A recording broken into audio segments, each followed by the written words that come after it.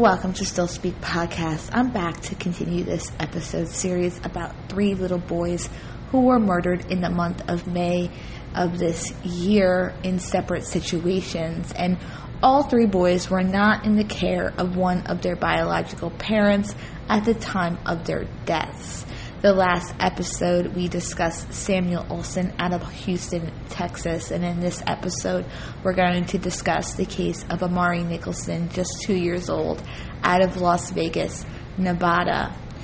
This beautiful little boy, as I said, is no longer with us. And this is how it all began. Amari Nicholson was last seen on May 5th, and he was reported missing from the 3600 block of Paradise Road near Sands Avenue by his mother, Taylor Nicholson. And Taylor said that she was in Colorado, and she was there to take care of her mother, who had been attacked by a dog recently. And Amari, her son, was left in the care of her boyfriend, Terrell Rhodes. And Amari's father lives in the Reno area, and he said during the search for Amari that he didn't have much contact with Amari other than a visit in person last year in Henderson, Nevada, and several video calls. Quote, "I don't know where my son is. If anybody does, I just hope they can help me. Just tell us where he is," unquote, Mr. Hayes, Amari's father, said.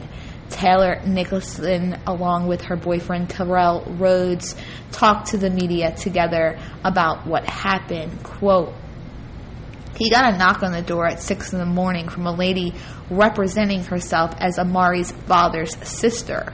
And then he, in the situation process, he's trying to call me to figure out what's going on, and I'm sleeping in Colorado, and I wasn't able to answer in time. So as he's packing a bag, she grabs the baby and runs out of the apartment, and by the time he was able to go out and find where she went, she was nowhere to be seen," unquote, Taylor Nicholson said. And Rhodes said that he was expecting someone to come by. According to him, Taylor, his girlfriend, had said such.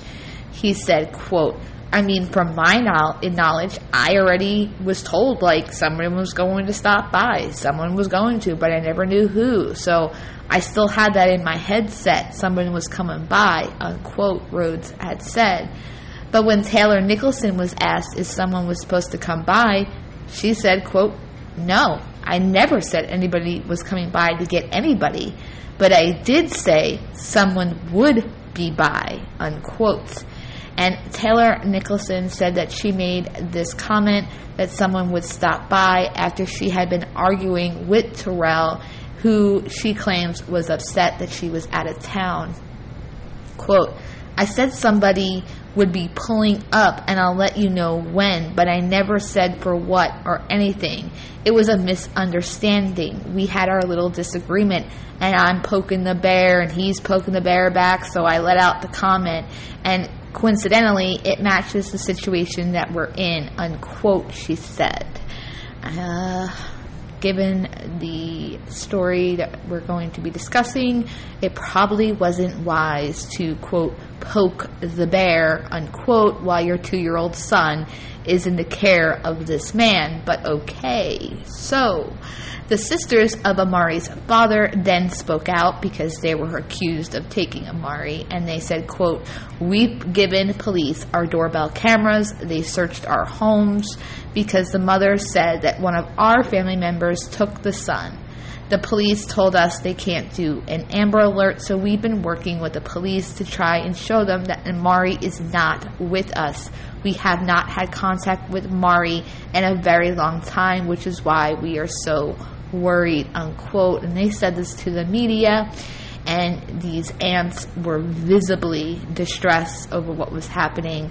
Quote, "We are offering $30,000 to anyone that could bring Amari home. He is a baby. He is 2 years old. He can't communicate. He doesn't have anyone to make sure that he's safe. Please, if anybody has heard anything or seen him, please call the police department. Please, anything will help us at this point. We are desperate. We have nothing to go by. We don't even know what he was wearing when he went missing," unquote. This is what they shared with the media.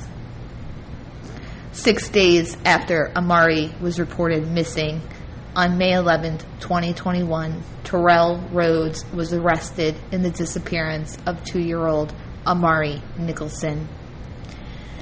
Taylor, Amari's mother, told reporters on a phone call immediately after his arrest that he, quote, "He killed my baby. He just confessed.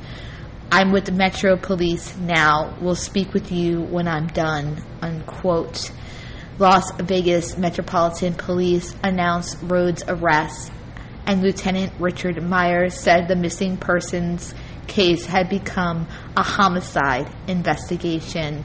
Quote, "During the course of the investigation, it became clear that the circumstances were suspicious. As the investigation progressed, it became very clear to us that Terrell Rhodes was our suspect," unquote, Myers said. And Myers also said that during his arrest, Terrell chose to fight with police officers, and during the course of the fight, he was briefly able to retrieve an officer's firearm in the interrogation room that he was being held at. And after being disarmed, Rhodes said, quote, "I want to die and kill me," unquote, according to the police report. Now, I've seen this video of when he grabs the gun. There was a table between him and the officer, and he lunged over the table and was able to get a hold of the gun as several officers were trying to get it out of his hands. It was a very intense moment. And so the incident was de-escalated, and then Rhodes was transported to the Clark County Detention Center on murder charges, and Myers ended by saying there will be additional charges. At this point, when Rhodes was arrested, Amari's body still had not been found. But the next day, on May 12th, little Amari Nicholson was found deceased. Quote, "The defendant ended up confessing to Metropolitan Police detectives that he abused the child. He hit the child numerous times, causing his death," unquote, said the local prosecutor. And then he said, quote, "He then ended up hiding the body after this occurred," unquote. Rhodes later told law enforcement that he was frustrated that the toddler had urinated on himself multiple times, and soiled clothes were found in the apartment. Las Vegas Police Department confirmed they found the 2-year-old's body near Twain Avenue, less than a mile from where he was reported missing. In a deleted Facebook post, Taylor Nicholson said she was betrayed by her then boyfriend. Quote, "My baby is gone and is never coming back. I never knew he did this. He never said anything to me about his involvement. I trusted him and he betrayed me. He took my whole world from me. My son came before anybody. I never knew anything," unquote. She likely posted this because Taylor was under a massive scrutiny.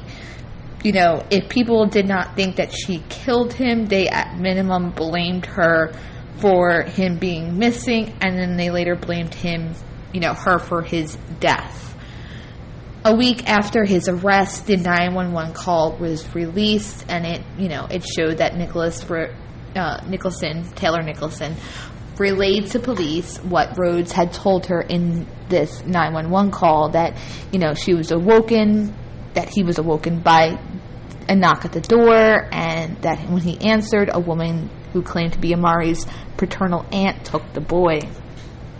And Nicholson said that she was confused as to how the woman would have found them because nobody knows where they live. 11 minutes later, at 7:12 a.m., the police then called Rhodes, who explained that he didn't know who took Amari or which direction they went when they left the Emerald Suites complex. Quote, "I had no idea she was even coming over here," unquote. And he said this in, a shaky voice when asked about the woman he claimed took Amari. He said, quote, "Ma'am, I don't know," unquote. The same day she reported her son missing, Taylor flew back to Las Vegas and she called 911 again at about 2:58 p.m. to ask police why no Amber Alert had been issued for Amari. Quote, "I don't understand why there's been no Amber Alert all morning, why he's been gone for a half the day." She also said that he can be out of state by now. Clark County Sheriff Joe Lombardi had said Amari's case did not meet the requirements necessary to issue such an alert in Nevada. Those requirements included a specific information about an abductor or the abductor's vehicle, and police had neither. According to Rhodes' arrest report, Nicholson told Rhodes days before Amari's disappearance that she was breaking up with him. So Terrell told police that Taylor, days prior to her son disappearing, that she broke up with him. Amari's maternal grandmother has said that the boy was an angel who always had a smile on his face. She also told reporters that she did see bruises on Amari and that she called CPS because she believed that Rhodes was harming the boy, but that CPS never investigated. She claimed that she bought her daughter and Amari a plane ticket to Colorado, but that last minute her daughter decided to leave Amari behind. Amari's father traveled from Reno to Las Vegas with relatives to visit a makeshift memorial at the Emerald Suites complex and to attend Terrell Rhodes' court hearing. He said, quote, "He was a beautiful spirit. I love him and I always will. I want justice for him and everybody involved," unquote. Taylor also went to Rhodes' first court hearing, and when she came out, she briefly spoke with reporters. She did cry, and she did seem pretty devastated. The Clark County's coroner's office said that the official cause of death for 2-year-old Amari Nicholson was homicide by unspecified means. Now, fast forward to June of 2021, Taylor Nicholson, Amari's mother, 21 years old, was arrested on 3 charges of soliciting or engaging in prostitution and possessing a deadly weapon. According to her arrest report, Taylor was met by undercover officers at MGM Grand. They made conversation and the officers bought her a drink. During their conversation, they discussed exchanging money for sexual services. While walking to the hotel room with 3 undercover officers, one of the officers identified himself and then placed her under arrest. The report stated that her purse contained condoms and brass knuckles. That exact same day, Terrell Rhodes appeared in court, and prosecutors declined to pursue the death penalty in this murder case. Why?